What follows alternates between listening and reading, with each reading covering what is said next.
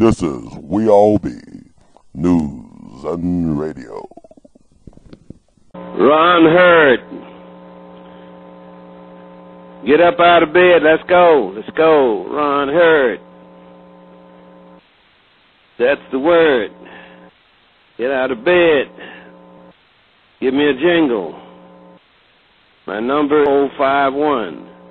Get out of bed. Let's go. Don't be afraid. This is Herb Smith calling you. Herb Smith. All right, I know you're famous and all that kind of stuff, but let's go. Get out of bed. We All Be is proud to have our brother Wilford Johnny Hunter, who was the actual cellmate of George Stinney Jr., quite possibly the youngest person ever electrocuted in 20th century American history. How you doing today, sir? I'm okay. Yeah, I want to talk to you because you actually was the cellmate of George Stinney, correct? Yes, I was. So how did this happen? I mean, how did y'all meet? Pardon me? How did you meet George Stinney? Well, I met him, actually, I was in the pride of them bringing him in. And they brought him in, about 3 or 4 people. And I seen this little person. And after they left, I said, what they have you for, kid? And he says to me that they're going to electrocute me. Those were his words. I said, what happened? And he said they accused him of, of a crime. So were you shocked to hear that he was accused of this crime of killing 2 white girls? Yes, yes. And he explained to me, through the days that followed, he kept telling me, he says, why should they want to kill me for something I didn't do? And he would we could be talking, about something else, some other subject, and all of a sudden, this would come back. He would mention this. Did he strike you as a killer? I mean, somebody who was... No, of course not. Of course not. The kid was so skinny and small. He couldn't. No, not at all. Did he actually admit to confessing to the crime? They say he confessed to the crime. No way. He was more concerned, that they were going to put him in the, electric chair and kill him for something that he didn't do. He constantly spoke of this, So how would you describe his emotional state? Like, how was he from day to day? Well, like I say, like sometimes he would be, we would be talking and everything, and then all of a sudden he would begin to, he would reflect back. I don't know. I guess this would come into his mind about what he was facing, I guess he tried to put it out of his mind, but then it'll come back to him, So, okay. Was he? I know they said he was an artist. Did he draw any pictures while he was in jail? Did he do any of that? Did he draw any pictures? Yeah. Nah, not that I know of, no. Okay, now, why were you in jail? Well, a long story. Well, I back in the day, I was just a kid myself, Mm-hmm. And like joyriding and stuff, Okay, so like joyriding. Yeah, and I borrowed a car, and so this cop chased me. This was in Sumter. Mm-hmm. This was in Sumter, and I got shot. I got shot and everything, and they took me to the hospital. So when I got well enough, they transferred me from the hospital to the jail. They call it the big jail there, the county jail. Mm-hmm. And that's how I happened to be in the jail when he came in. It was just like a kid stuff, well, back then, joyriding and stuff like that. So were a lot of the inmates talking about the kid, George Stinney, were they talking about his... It wasn't that, it was only another guy, only another person, just the three of us. Oh, wow. It wasn't but two of us, me and another person in there when it comes. This wasn't like a big prison. This was like a kind of jail. Like they had a little small city jail, and they would like, if the judge, something big, they would hold you over, to because the solicitor McLeod, he only come through, I think, like once a year or twice a year or something like that. And you be in jail for months and months, And so they called us the big jail. They call it the big jail, And that way they would detain you until the fall term or whatever, and then you would like go to trial. Well, there wasn't many trials, especially for black people back in those days, because it was taken before the judge, and and it'll sentence you. The lawyer tell you, but take this plea or whatever. You didn't have as much today like it is today. You have someone to more in the open now, or the things that what they were doing back then. So you can actually get a trial or something, But they'll come back there and tell you what to do. Not you didn't have no opinion, whatsoever. They would tell you, Then they would go ahead and put it into action, Oh wow! So you remember the guy's name who shared the cell with you all? The guy's name, the other guy. No, I can't. I don't remember his name now, but yeah, he was a little short guy. I remember him because I cut his hair in George's hair. Oh wow! Okay. Yeah. He was there, and he didn't stay there for long. I think he had some. I think with his wife or something. I don't know, something like that. But anyway, we're just the two of us there before George came. So it was only myself there before they brought this other gentleman in, and then George came. Now, that's interesting because now we look at George Stinney. They say he killed 2 white women. You there for joyriding, and the other guy's there for domestic issues. So you got all y'all mixed in one jail, the big jail, together. That's fascinating. Yeah. Well, I'm asking, did the police treat George differently from you all? Y'all all got treated the same? Well, the jailer, he stayed in the jail, and his wife, his daughter, Mr. Horns, that was his name, Mr. Horns, I'll never forget, And he, would bring the food up, they had a trustee there. Okay. They had a trustee there. I think he was doing 2 years. And my mother, she used to send me money, from Brooklyn. She was in New York, And I would give him a little change, and he would go to the store whenever he go out to the store because he was a trustee, And I would buy little things, for, myself and George,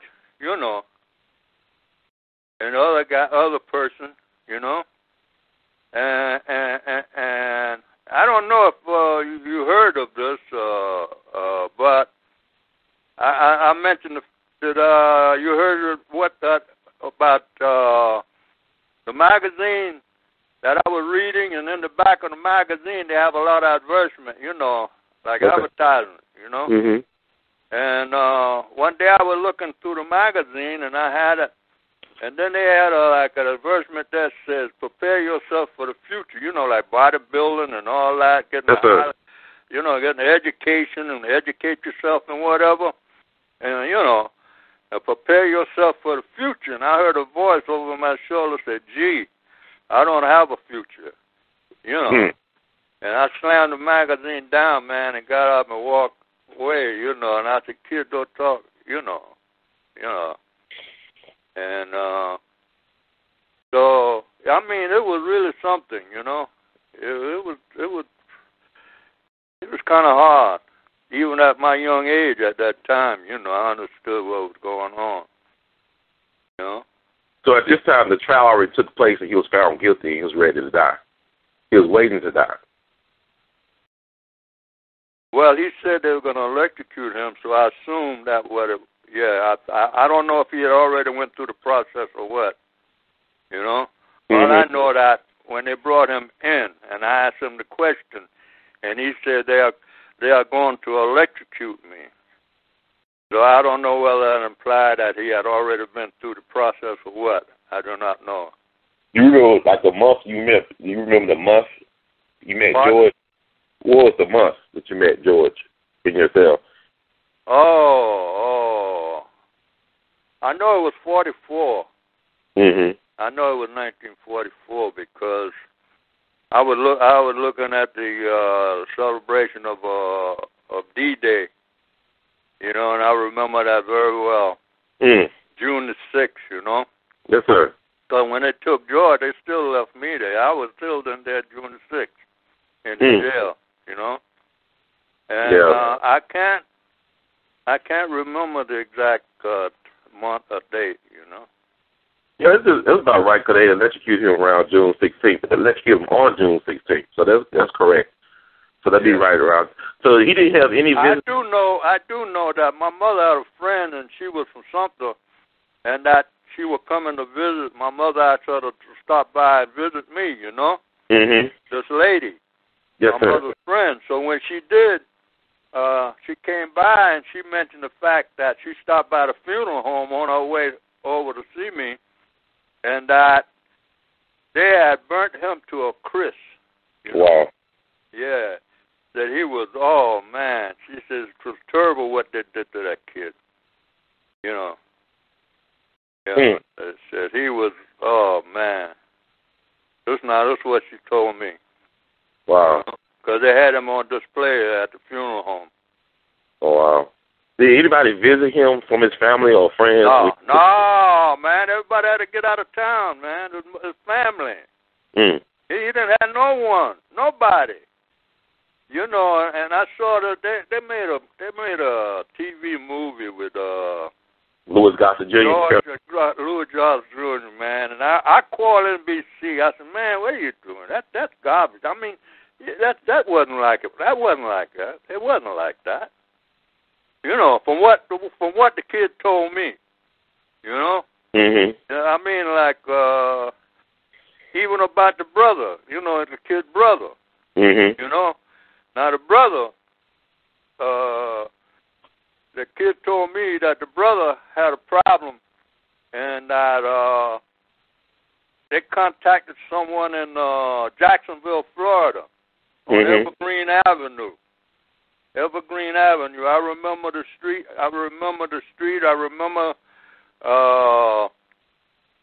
I've forgotten the address, actually, but it was on Evergreen Avenue, Jacksonville, Florida.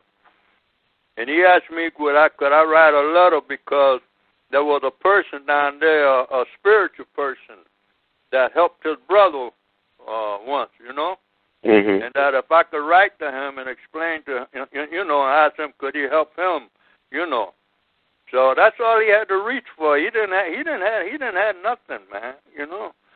So I got this trustee. Well, he didn't bring a letter, you know, no letter, but he got like a postcard. You know, at that time they had many postcards. So I wrote a postcard to this gentleman in Jacksonville, Florida, and I explained the situation, you know, and I told him that it once helped his brother and wondered if he could, like, under the circumstances, you know, could he please help? Could he do something for this kid, you know? That I explained the situation, you know, that he was in.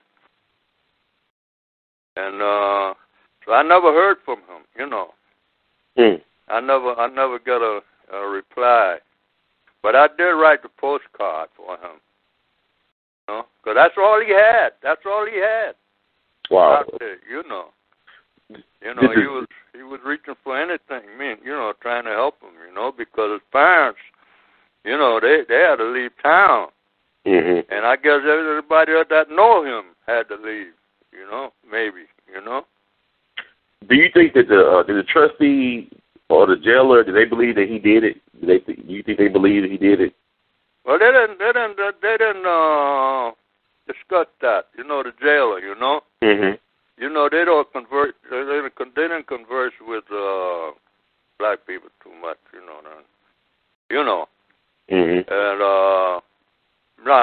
only the three of us that was in jail, and I would talk to the trustee, but it would be on other, different things. You know.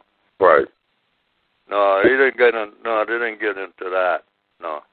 I mean, did you fear for your life being in the same jail cell with George Stinney, like a Flint Pop? I reflect back in retrospect.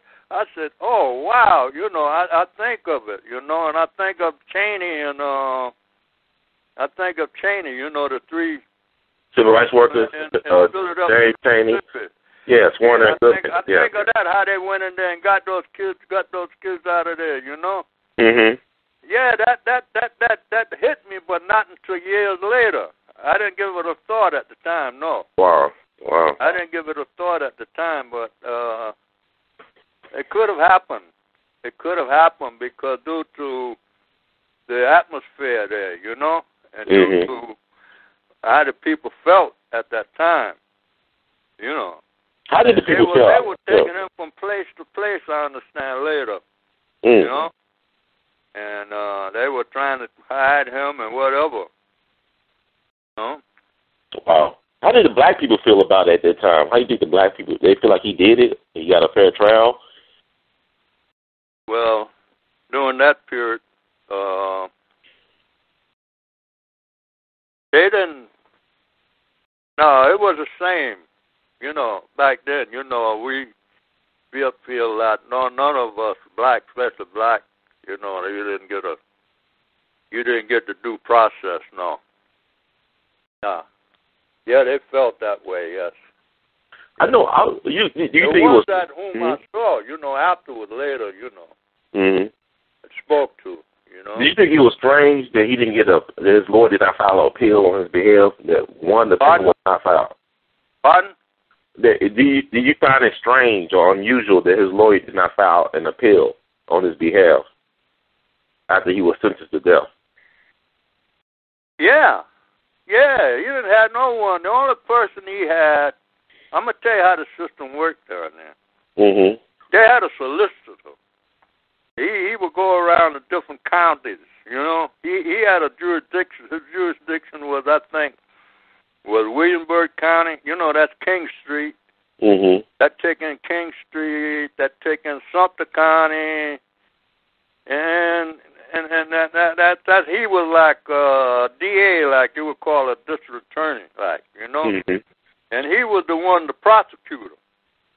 And when he would go like a court is in session, like I say, they only be in session like maybe once a year or twice a year or something like that. Mm-hmm. And they didn't have what you call like a regular everyday thing, everyday court or something like that. Okay. And what he would do, he would go around and look at the cases, I assume, and then he would tell the judge, recommend this or recommend that, And when you go up before the judge, you didn't have much say, You didn't have much say because they were running the show. They were deciding what you should get, what you should not get, and whatever. That's the way it was back then. So as far as appeal, man, you didn't hear nothing about an appeal back then. No one. He had nobody. He just was there, man, by himself, like. So I guess that's why he stuck around me a lot, because sometimes he would try to have a little humor, and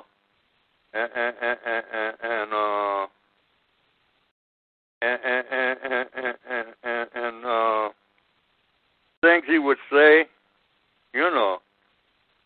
like he told me one time. He said, Johnny. I said, what, kid? says, when they electrocute me, he said, I'm coming back and haunt you, you know? And I said, kid, don't talk that way. And I hit my hand on the wall, and my middle knuckle on my left, I'm left-handed, on my left, I'm looking at it now. It's still there, swollen up.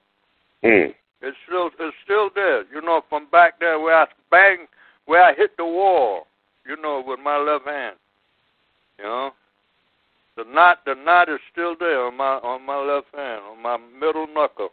Wow. You know, so that show you, like, sometimes he said, when they electrocute me, he said, I'm coming back and haunt you, you know. You know, I guess just to get away from, you know. And then we'll get back to other things, you know. Talking, playing cards, stuff like that. Walking around in circles, you know. Yes. How big was the cell y'all shared? No, it was like open area, and then they had like the cells, like they would lock you in at night, but during the daytime they would open the cells so you can go in and out.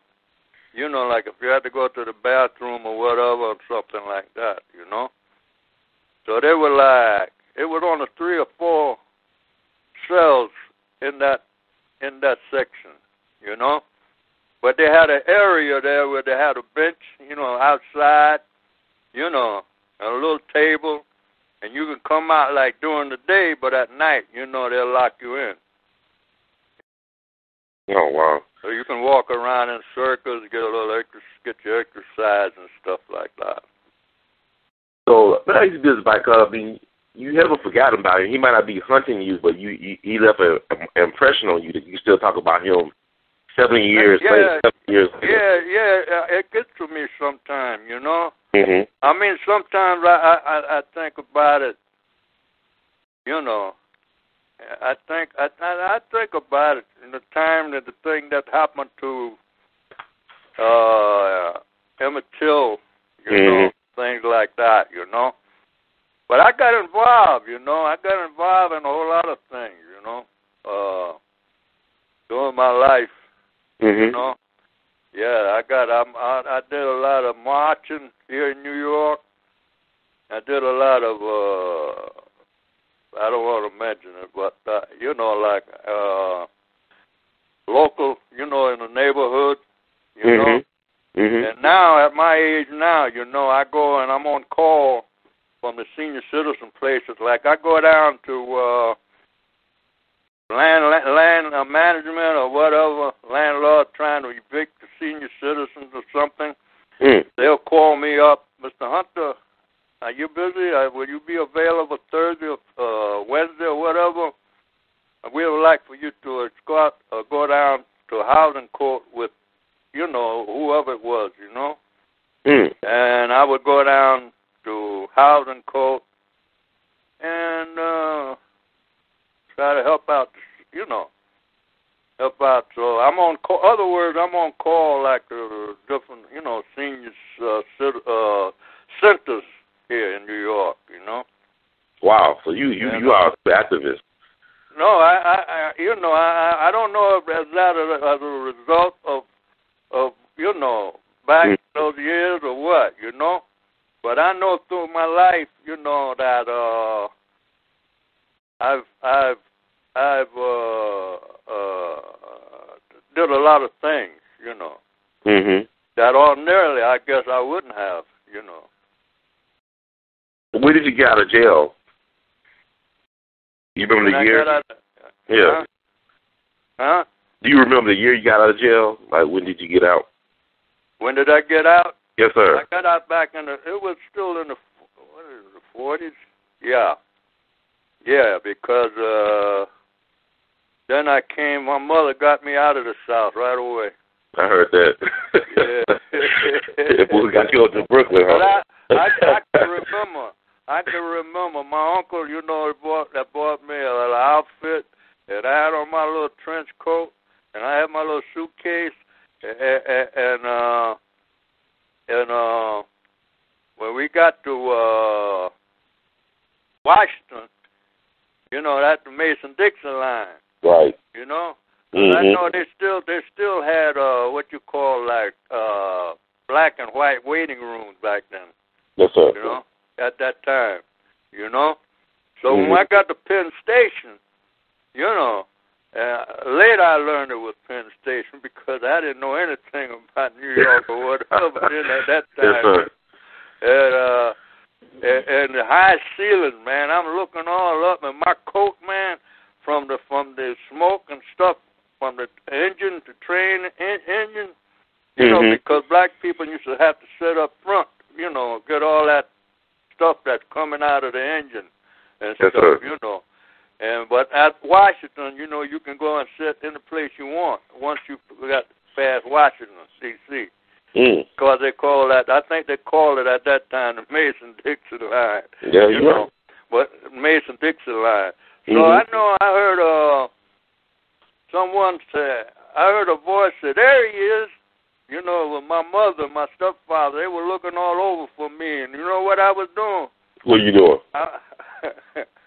I was like a guy just come to town on Saturday out of the country. Yeah. I was just looking. I was just looking up at the high ceiling and stuff, man.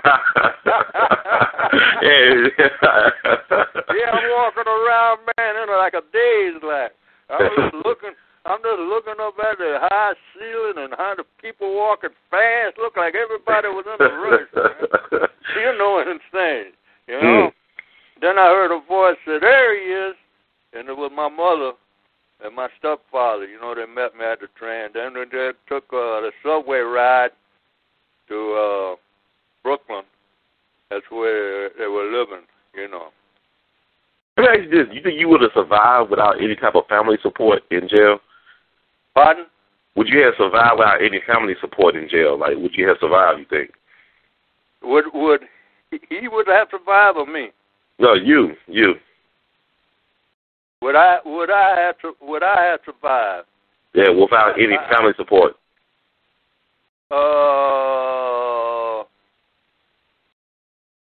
Yeah, I guess so.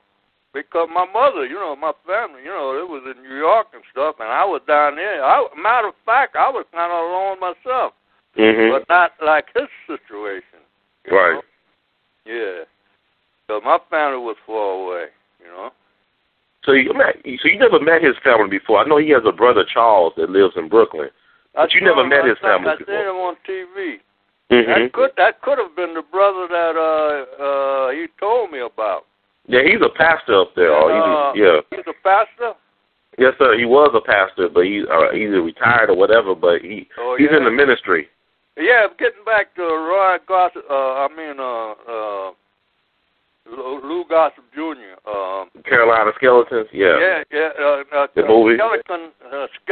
Carolina Skeleton or something like that. And it said that the brother was in the army. He came out of the army all gun ho and all that stuff, and people rattling around the kids and stuff like that. That wasn't true. That was not true. He didn't have anyone. He didn't have anyone, man. They snuck him out there. I could have been the last black person that he spoke to.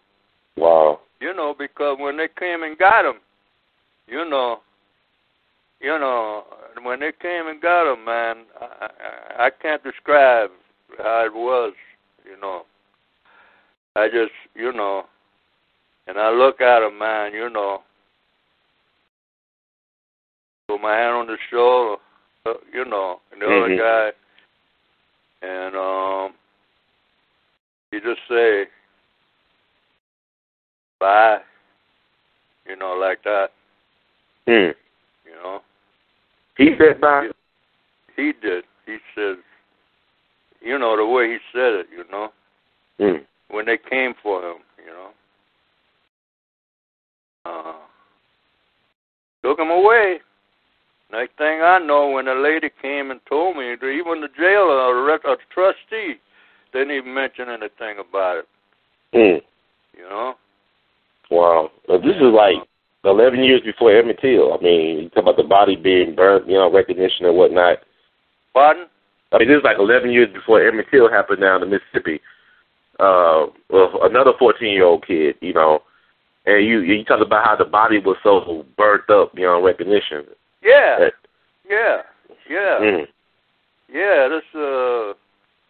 This lady, Miss Daisy. Yeah, her name. She told me. She said, "Oh, she was upset. She was highly upset." Yes. Now I heard the reason why he was electrocuted, why the governor didn't stay the execution or commute his sentence to a life sentence, was because he was informed that he allegedly raped one of the girls.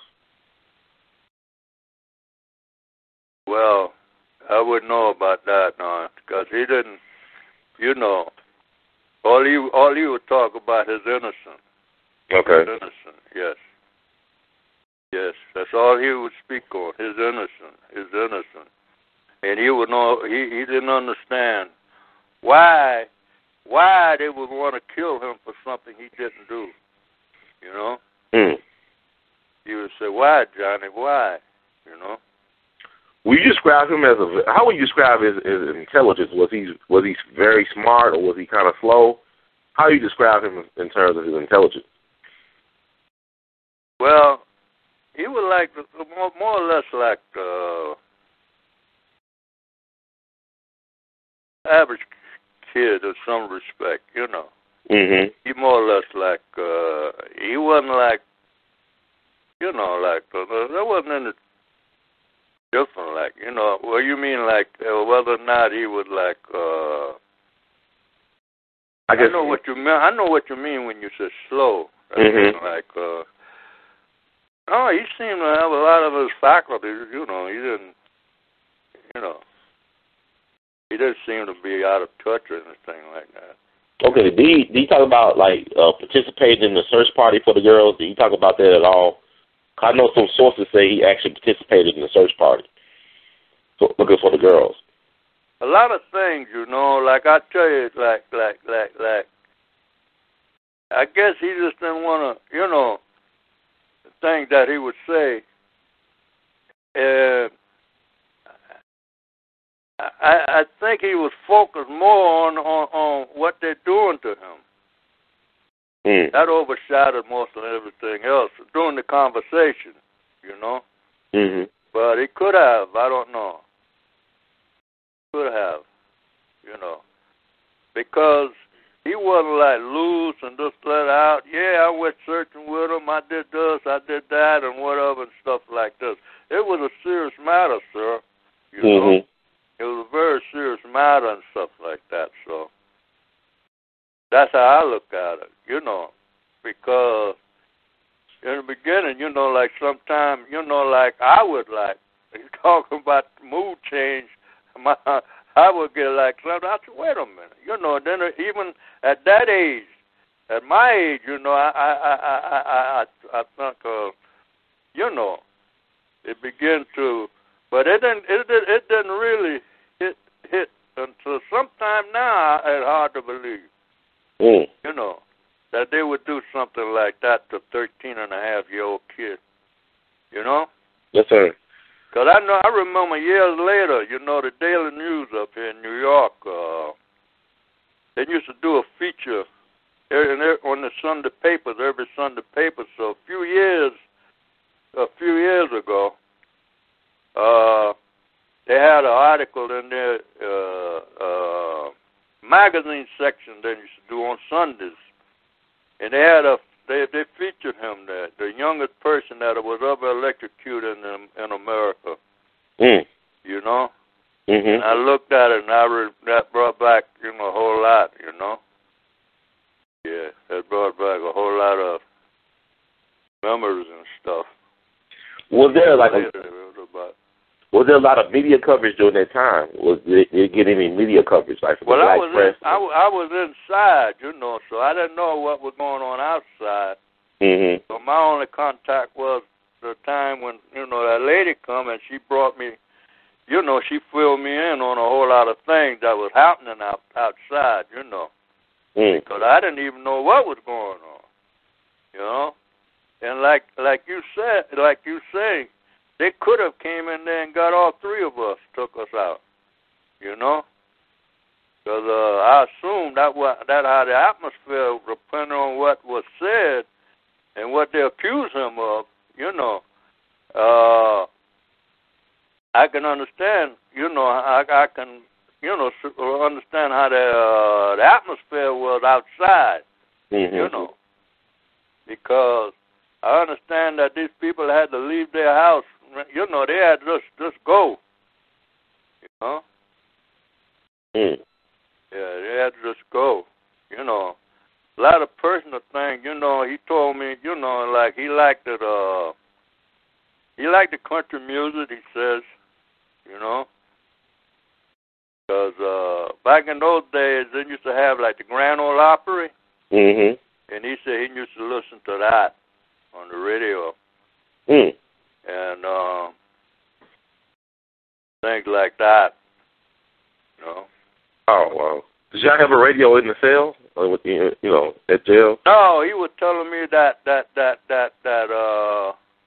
when he was out, you know. Okay. He's telling me like his, you know, his life's a personal thing, you know.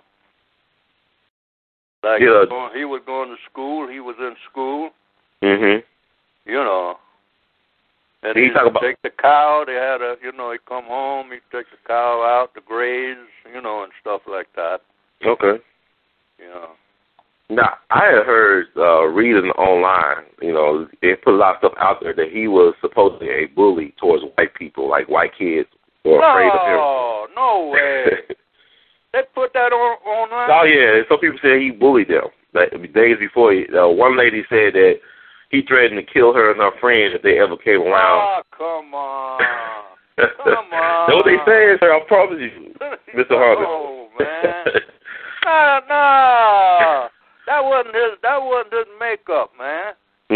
That was not his makeup. The kid was like, oh, man. Like if you would see, you would think you'd be taking advantage of somebody, you know, or something like that. You know? Right. Yeah, that how could he bully a little kid like that? No way. Well, they did that. I know, you know. Well, there's a reason for it, you know. Yes, sir. Yeah, there's a reason for it. The kid he can't answer for himself. That's right. No, he can't answer for himself. Did he talk about having a girlfriend outside? Did he have a girlfriend or a girl he was interested in? Well, I think sometime we should discuss, you know, things, you know, like movies or whatever that he have seen. You don't see too many because I guess where he was living, you know, they didn't have no movie house or whatever. But he was living at Pinewood, South Carolina one time. Then they moved from there up into a little town near Manning, South Carolina, somewhere in there. Yeah. And Akalu, where his folks were, Akalu too. Pardon? The Akalu, that's the name of the town. Yeah, right,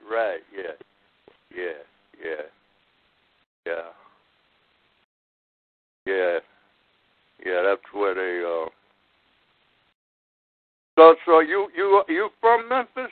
Yes, sir. I'm from Memphis. I was born in Knoxville, but I was raised in Memphis. Oh, yes, I was in Knoxville. You know where Vine and Central? I have no idea. I was born there. I wasn't raised there. I was born in Knoxville. Oh, I see. Yeah, years ago, you know how they used to get better. I was a little kid. I put my age up, and I went to Knoxville.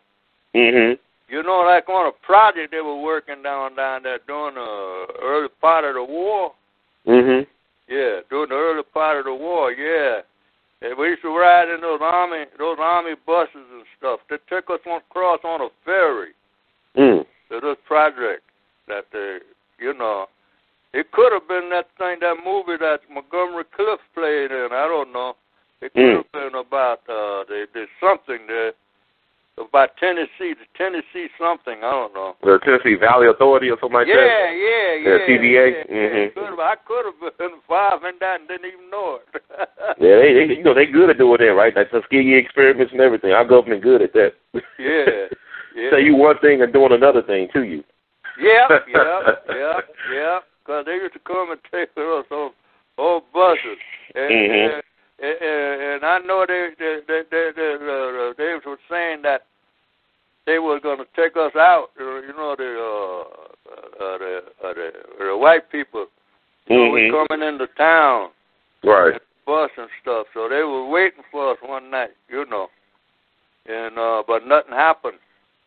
Nothing happened. Wow. Yeah, Knoxville, Tennessee. I was a little kid. And I can remember they had a long line of people waiting to go into the theater. Because you know what's on the bill? The movie that was playing? What was that movie? Sergeant York. No, he's from Tennessee. I think he was from Tennessee. Yeah, he was from Tennessee. Yeah. Yeah. Well, that movie was playing. Wow. These people was as far as you could see, man. They were a long line and you know something else? They were all white. Of course they was. Yeah, they like the Great White Hope on the screen. You know how they do it. They were in boxing and in movies, the Great White Hope. Yeah. Wow. Let me ask you, why speak out now about George Stinney? Why come forward now with all this information about what you know about? Forth? Yes, sir. Why this time? Because I happened to see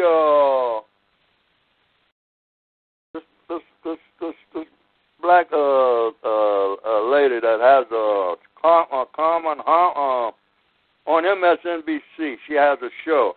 Okay. So there was about 2 or 3 people, black guys on there, and they said they were going to do a movie or something on a play. I think it was a play, right? I know you're talking about. Or something like that. Mm-hmm. And so after I got onto the tail end of the show. I caught the tail end of the show. And then I said, oh, wow, you know. And the first time I called NBC, you know, to tell them about that movie that just went off, you know, that I watched, you know, a South Carolina skeleton, that's what it was. Mm-hmm. So anyway, now getting back to the second time, well, like, what her name? What this girl name comes on 4 o'clock? What, Cameron Hall or? Cameron Hall, yeah. Yeah, that's what this is. They were on her show. Mm-hmm. So I called, and they put me through, and I got her answering service. She said, I'm sorry I can't treat you right now. However, leave your name and number, you know. Mm-hmm. But she never got back to me, you know. Mm. So the next time, I saw, they showed a picture of him. I believe they was interviewing someone on TV. Okay. Interviewing someone on TV and MSNBC. Mm-hmm. And I called, and I left a message, you know. Mm-hmm. And they got back to me. Mm. They got back to me, yes. And I was interviewed. They came up and interviewed me, you know, and everything. Yeah, I saw the interview. That one got me contact. I saw it today, actually. And I'm glad I got a chance to connect with you. The guy that did me. Did you saw the one where I was walking or so? When you were walking, yeah. I saw the one you were walking. I haven't seen that yet. No, really? It's online. It's online. The guy's supposed to send a copy of it to me, you know. Because it was January this year, right? He interviewed you back. Did he interview you this year? When was that? Was that January of this year? It could have been. I don't know what it shows, I think. I think it shows January of this year. Yeah, I know all of them. Plus, they got some people there in Manning supposed to be fighting this case, too. Yeah, they did the trial earlier in January. They did the trial in January. And they haven't ruled on it yet, but they did the trial. Because they called me up. I spoke to one of the lawyers. I got a letter here, you know, and I signed affidavit. I took it to my bank, you know, and I had it notarized, you know, notary and signed and everything, and I sent it back. I sent it down there to them. Yeah, I saw an article that said they got your letter. Yeah. Pardon me? They got a statement from you. Yeah, I see some articles online that said you gave them a statement. Yeah. Online, huh? Yeah, everything. I mean, that's how I found your number. I went on the white pages online. Everything's online. I went to the white pages online to find your number, and I was lucky. Yeah. Because that's how I found his brother number a couple years ago, Charles Stinney. His younger brother. It looks like him. I found his number through the white pages, and I talked to him. Oh, you did? Yeah. That's why I interviewed him. I put it on. It was like around Columbus Day 2011. How did you get my number? I went to the white pages online. Oh, the white pages? Yes, sir. Oh, I see. Yeah, it's a small world. Yes, sir, it's a small world after all. Yeah. But I was glad that you spoke out and that you speaking truth to power, because people need to hear this side of the story. Because I said, like, I'm talking to other people as well connected to the case later on this week, and I'm just trying to give people a different view of what's going on. And it's so hard to do sometimes. What I'm saying is I have no reason to say it one way or the other. Mm-hmm. You know, the kid is dead. He's gone. I'm only speaking what was told to me. And during our conversations, you know. Yes, sir. And stuff like that. And how he looked at the time and how he, his thoughts. Sometimes I guess he tried to get them out, you know, to me. And I was the only one that he could confide in, you know, could talk to, you know. Because it looked like everything, he would ask me questions. He would come over to me, you know. And I'd be walking around. We'd be walking around in circles and stuff, you know, in the little space that we had there, you know. And when they got him, when they left, man, you know, me and the guy, you know, he went and sat on the bench. I went and sat on the bench, and there wasn't a word between us, you know. We didn't talk. We didn't say anything, you know. You know. It's like it's amazing. Yeah, go ahead. I'm sorry. Pardon? It was like something. I don't know. Like all of a sudden you have some, and then all of a sudden you look and it's gone. You know, there was something missing. You know, but he. You know, and what it feel like to be in a situation where you can't do anything. You can't even, you know, that what made it worse. That what really got to me. You know, that I couldn't reach out. I couldn't lash out. I couldn't, you know, that what really got to me. And I guess in a way. At one stage of my life, growing up, I guess I kind of acted out, you know, on that, you know, one period of my life, you know. You know, looking back on it, you know, because I felt so helpless, you know. I felt even at that age, you know. I look at him, man, when they were taking about it.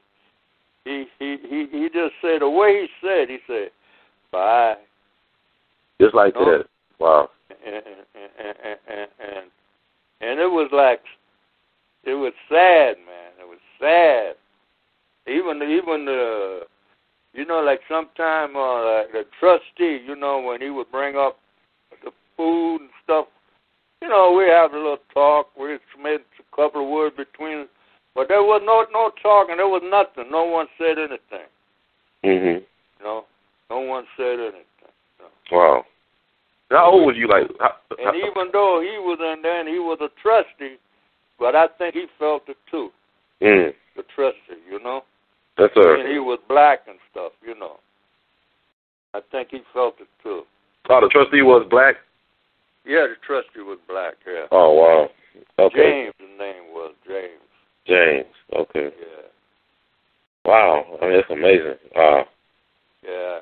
Yeah, it was like when he brought up the food, you know, he didn't say anything. He just, and Mr. Owens, he was the jailer, you know, And he would hardly come up. He would just come up and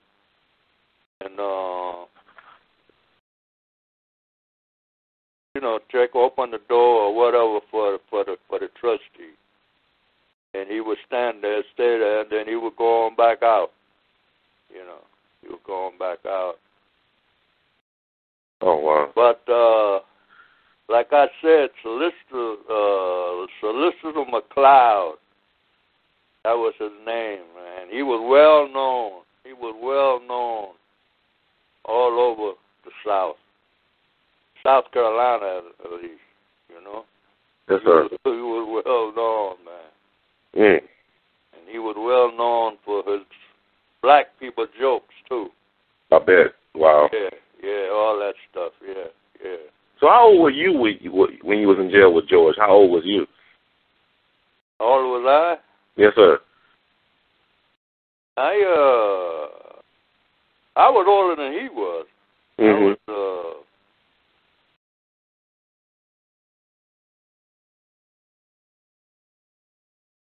I don't know. I was in my teens. Okay. Yeah, I was in my teens. Wow. So that's wow. 70 years ago. Yes, sir. That's a long time. 70 years ago. Yeah. It's like you like yesterday for you though. I'm very fortunate to have my faculties. Yeah, I was thinking that you really got great power recall, man. I mean, you must get a lot of good exercising and eating the right food. That's one thing I have. Yeah, I have. You know, that's one thing I have. Yeah. Yeah, wow. It's like it happened yesterday. Like yesterday. Yeah, it does. Yeah. The way you recall it is amazing. What was his favorite card game? You say y'all played cards. I traveled. Matter of fact, I just came back from down south from my mother's sister's funeral. Oh, wow. Yeah, a couple of weeks ago, yeah. How old was she when she passed? She was 80-something. Oh, wow. She was, she was like 90. The last the girls on my mother's side. Yeah. How long ago since your mom passed? My mother passed back in the 70s. Oh, wow. How old was she? She was quite old. I never knew. But you know what they used to say?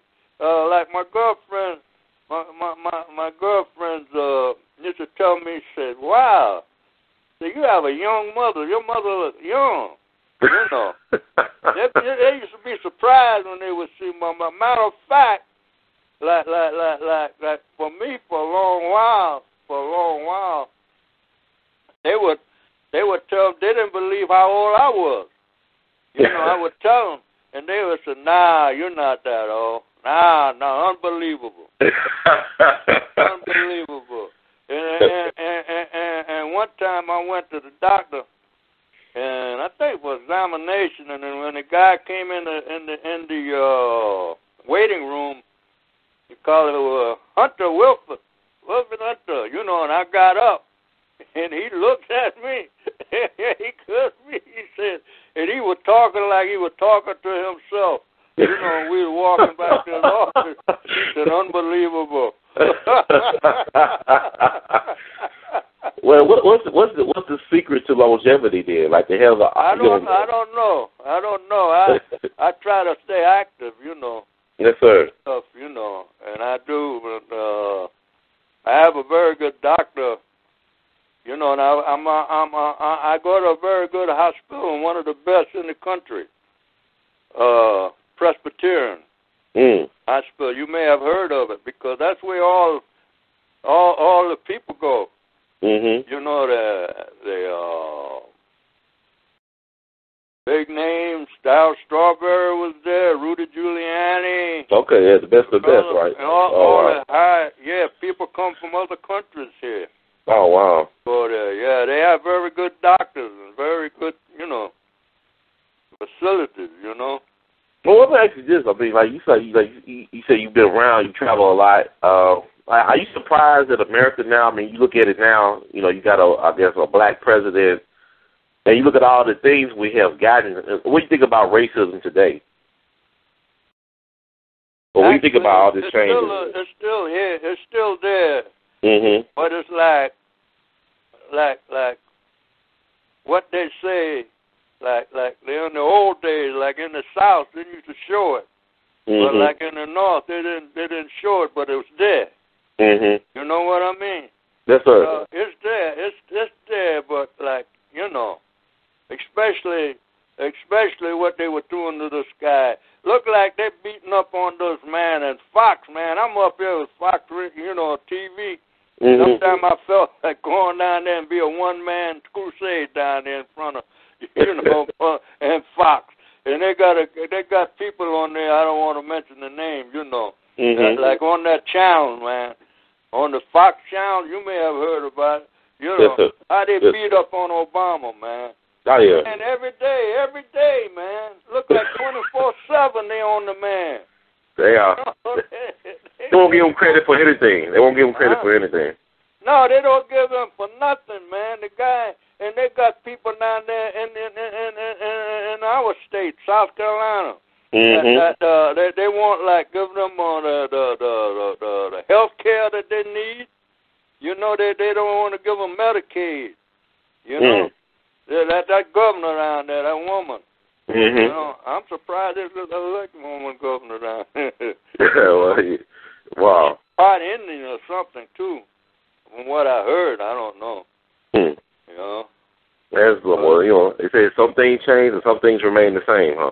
Some things remain the same, yeah. All one have to do is just try to make the very best of it, you know, and go on with his life and try to get more what time one have left, you know, just enjoy what's there, you know.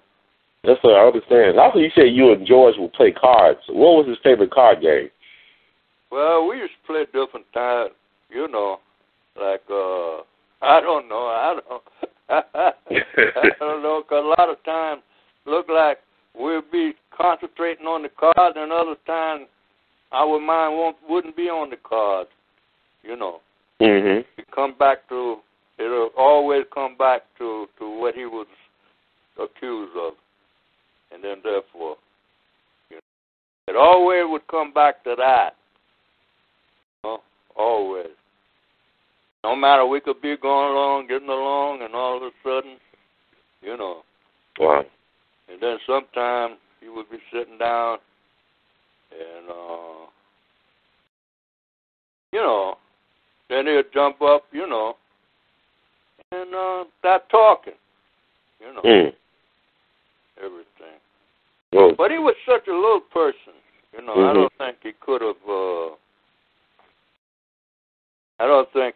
He couldn't have did that. No.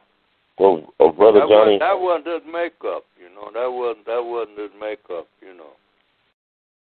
Yes, sir. Well, I want to just thank you once and taking the time to talk to me. I know that you had, you know, other things you could be doing right now. I'm so blessed that you took the time to talk to me about your life experiences as well as about your friend George. Yeah, I have a cousin here in Memphis. I mean, he lives in Memphis. He worked for a big company down there. Okay. I met him for the first time at another cousin's funeral here in Maryland. But I went down to Baltimore to her funeral. And I met him, and he gave me his card, man. He worked for one of those places down there in Memphis. Okay. Yeah. So what you doing down there? Doing research or? Well, I'm doing research. Go ahead. I'm sorry. No, I was saying research or doing a little. You get a little background or something.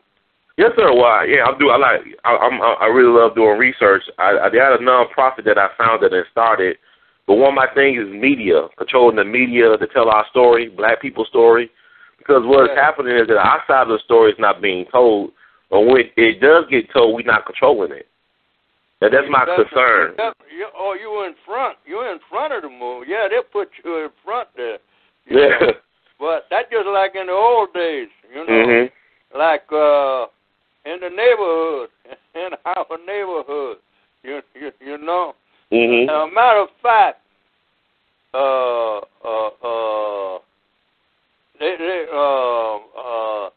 they wanted my uncle, my mother's brother.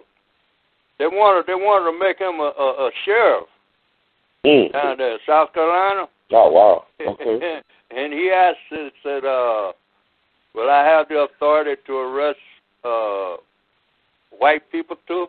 They told him no. He turned it down. I like that. That's a smart black man. What part of South Carolina are you from? What part of South Carolina are you from? Well, I'm from Florence, around Florence County. Okay. And Sumter, actually, Sumter, raised up in Sumter. Yeah, I got people from Greenville. I got an uncle. He runs the Charleston Chronicle. He started that in Charleston. Where, Charleston? Yes, sir. That's the oldest black-owned I newspaper. remember Liberty Hill.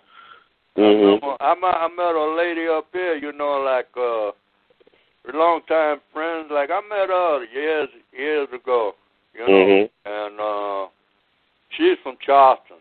And she can cook, man. She used to cook. I bet. They could throw down, yeah. I know about the Charleston. Lennox Avenue here, Oh, all right. And, okay. Me and my friend, we used to get off from work, like, my car, and we would drive into the block, and then wait until she get off, you know what I mean, and she would come in, man, we would eat, we would have the music, and other little things there, Oh, yeah. And yeah, man, the days, it was nice. It was nice.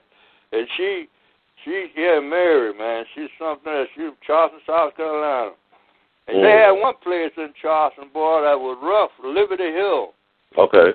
They call it Liberty Hill. If you ever ask, but well, just go way back. Probably a lot of the things are different now. Because I know one time, I told my uncle, I said, I talk about a girl that I was madly in love with, man. And I used to pull her pigtails. I used to sit behind her in class, and she said, tell the teacher, Mr. John, make Wilford stop, and stuff like that, So I know one time several years later, man, I was talking about her, and one of my uncles said, man, why do you talk about her, man? I said, she's probably 50 or 60 years old now, man. Why you want to talk about someone? Why don't you go back? But see, I was still thinking back in that time, when we were kids, like, Right. My mind was still on her, man. I guess I still had a little feeling for her, because I was always talking about her, I heard that. Man, no wrong with that. Yeah, man. Those things come back to you sometimes. Well, it's good to have your memory then. Thank God for that. Yeah. As long as I have that, Matter of fact, they have like this hospital I was telling you about, Like I loaned myself to them, like a lot of times they want like examination, Yes, sir. like a mental, like they want to give you a test or something. Matter of fact, Maria, she called me like I had her like about a year ago. I had what you call it? What you call those? CT scan or? Huh? You talking about like a CT scan or? Not a scam. No. Well, they take the blood. Physical. And they take it to a center. Okay, I know you're talking about. Okay. Yeah. I had one of those, and I went through the like other words, it's something they're doing on Alzheimer's. On Alzheimer's. Like a research, And I loaned myself to that program. I volunteered for it. So they're trying to, find out about what makes that, Yeah, you definitely don't got that. I know that for sure. Huh? You don't have that at all. I don't want that, no. No, you don't have it either, man. The way you recall stuff. The way you recall stuff is amazing to me. Oh, yeah. I can go way back. You know, I can remember, oh, man, I can remember things like a lot of things. I can go way back. Yes, sir. That's one thing I do have, you know. Yes, sir. Well, Brother Hunter, I want to thank, I'm sorry. Huh? I just want to thank you for taking the time to talk to us again. I'll definitely be in touch soon. I look forward to connecting with you. Where's your headquarters? In Memphis, Tennessee, but I'll be going up to New York City again soon. I'm gonna connect with you. I want to meet you in person. Okay, good. Yeah, you know a guy named Ralph Pointer up there, right? You know Ralph Pointer by any chance? Who? Ralph Pointer, who's married to Lance Stewart, the lawyer. Pointer, yes. Ralph Pointer, yeah, you know him? Ralph Pointer. Yeah, he's married to Lance Stewart. Where he reside at? I think he's in Brooklyn, but he's married to Lance. He did work back in the day, community organizing in Harlem and stuff like that. Yeah, I gotta know him because I have friends that know a lot of people, you know, celebrities and whatever, and lawyers because she was involved, you know, in a whole lot of that type of work. Yes, sir. Well, you know, definitely. Well, we connect again soon. I just look forward to talking to you again, and thank you so much for taking time to talk to us. Yeah. And your name again? Our name is Ron. Ron Herd, like a herd of cattle. I know you're going to laugh. Everybody laugh at that. That's good. Move them out. Dun. I appreciate that. That's day by day. The mule train and all that stuff. Yes, sir. So now, may I ask you something, sir? Yes. Now, you said you're putting together what? I'm doing a broadcast on Sunday about what happened to George Stinney in honor of the 70th anniversary. Yeah, boy, I wish I could get that up there. You couldn't send me a tape. Yeah, I'll send you a copy. Yeah, I interviewed his brother, too, a couple of years. I'll send you a copy of that, too. Yeah, I got to call Mr. Todd, and I got to call Mr. Potter. He's with NBC also. I know a lot of those people there. And I got to call out, and I got to call the lawyers because they never, you know, I told them to keep me informed as to the result of what happened.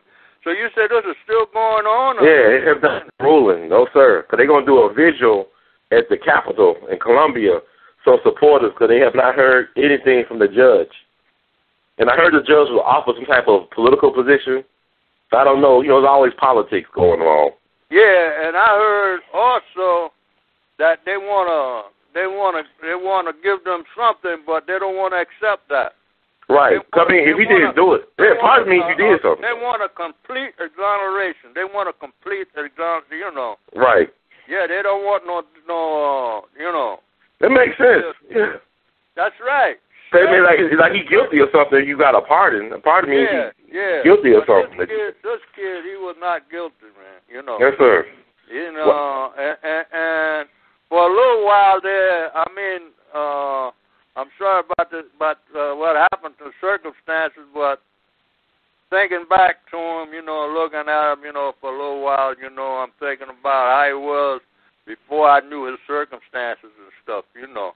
And,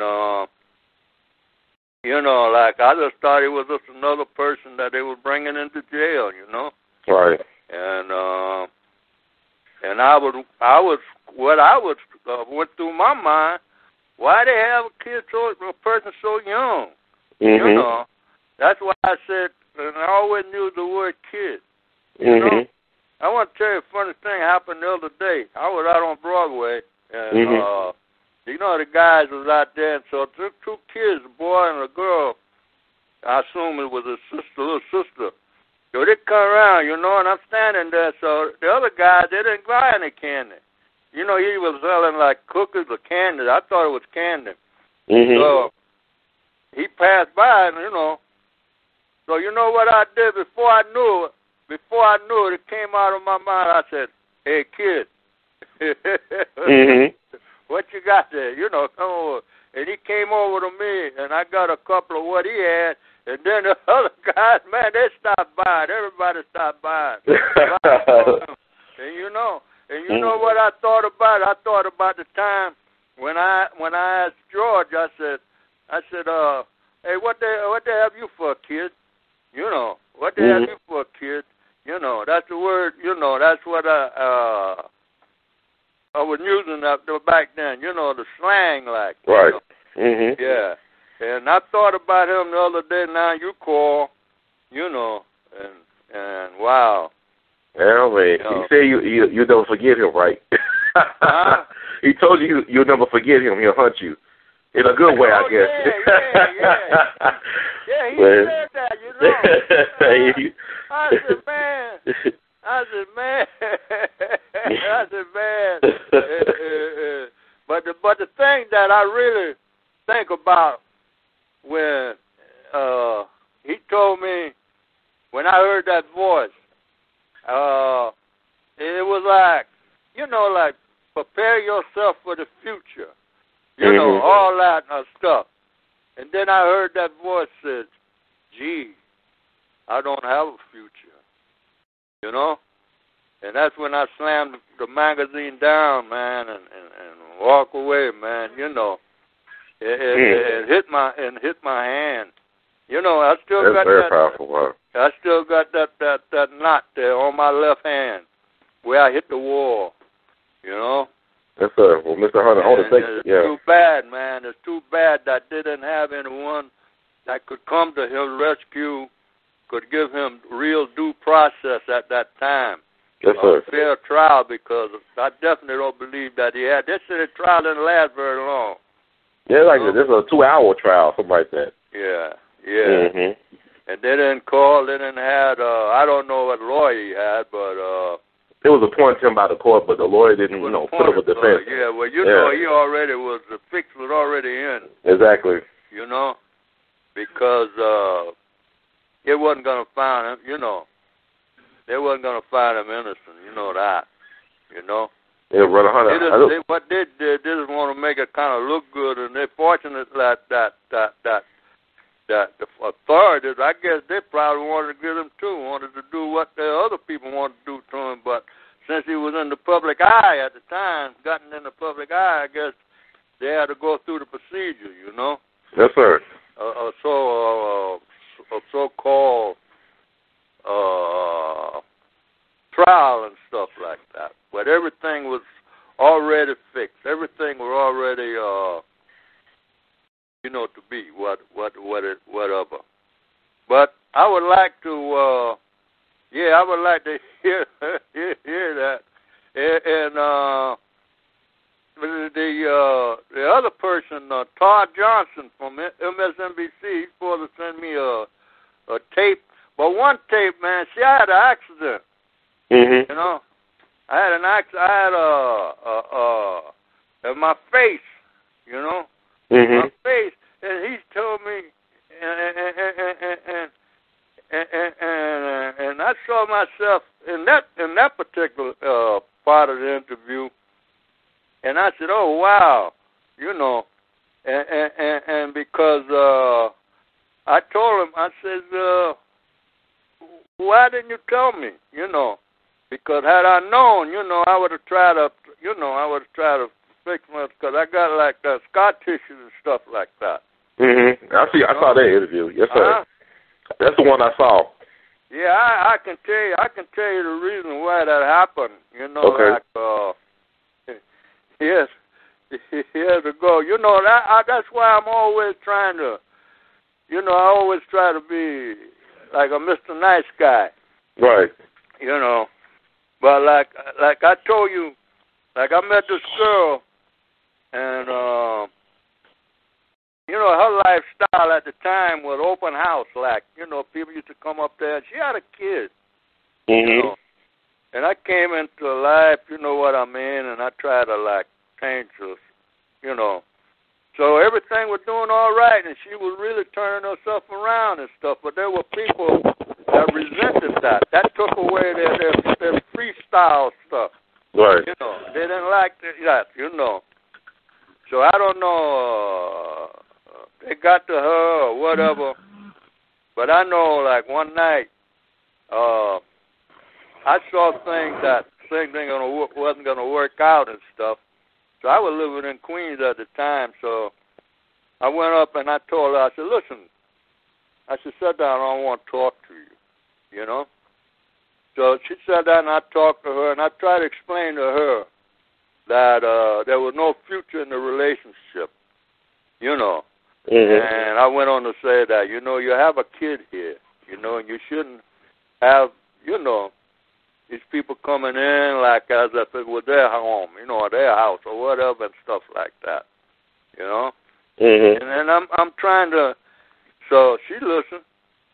So I went in and I was bringing my stuff down, taking it down to my car. And so she said, due to the lateness of the hour, why not stay over, you know, and go in the morning? You know? So, boy, something told me, said, no, get out of here, go, you know.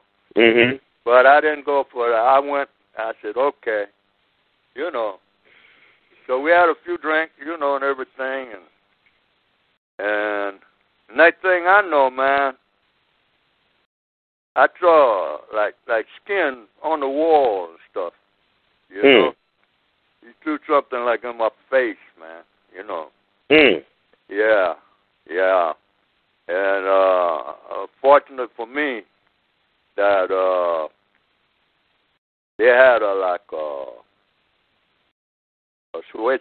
police station, and I ran in there, and they took me immediately to the sink and started putting water into my eyes, running water, you know, in my eyes, and they rushed me in the squad car to the hospital, you know, and they put me in the shower immediately, and they because they put the stream, the water, directly into my face, you know, that what saved my sight.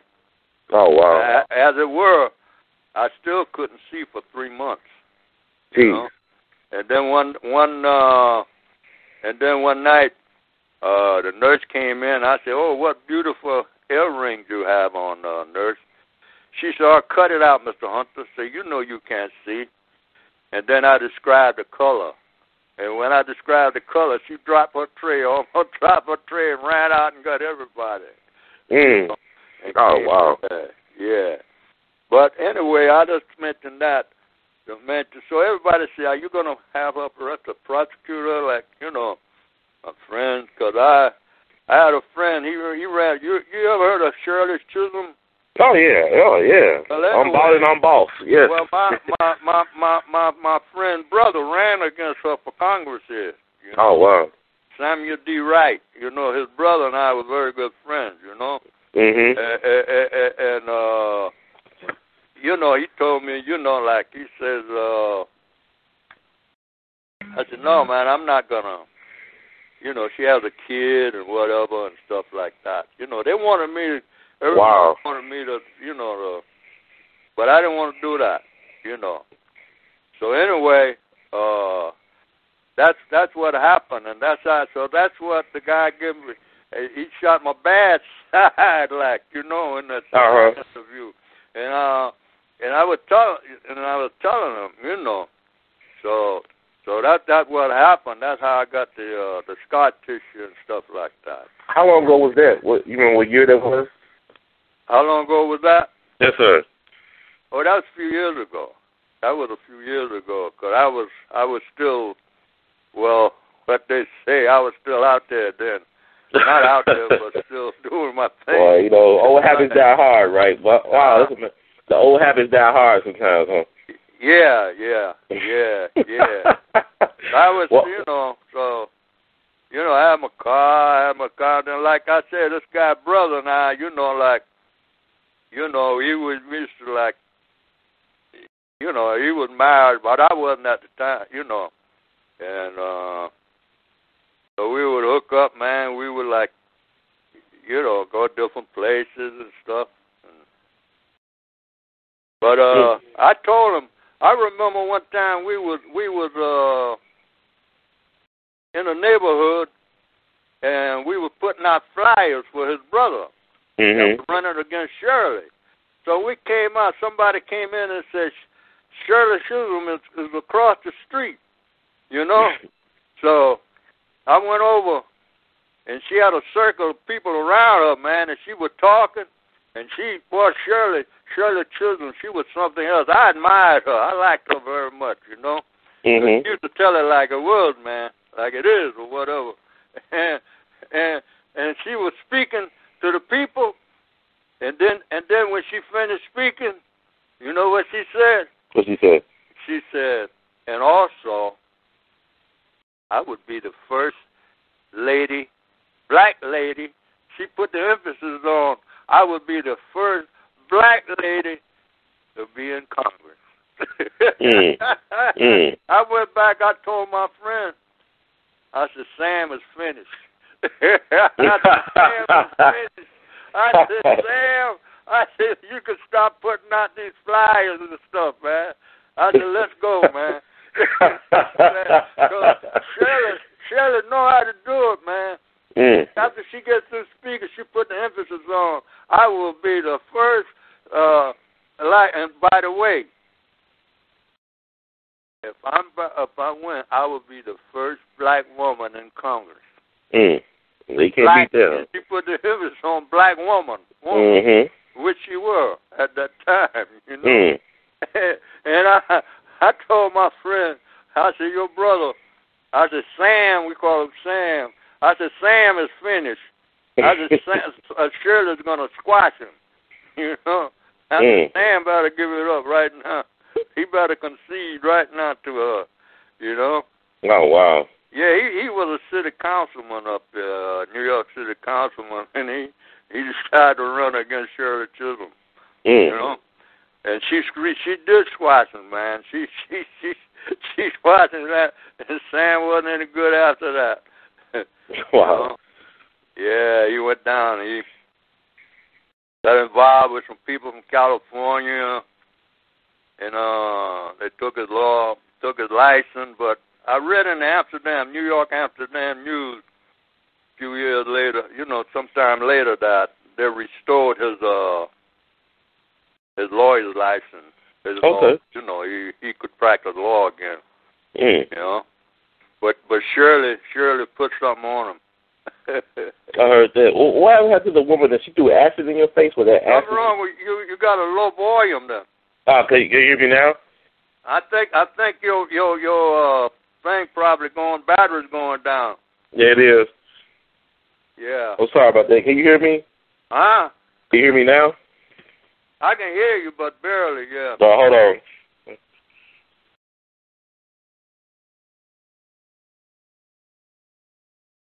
I guess, can you still hear me? Or it's low still? It's low? Yeah, it's still low, yeah. I think you need charging. Yeah, well, I guess I got a phone. I really enjoyed talking to you, Brother Hunter. I thank you so much.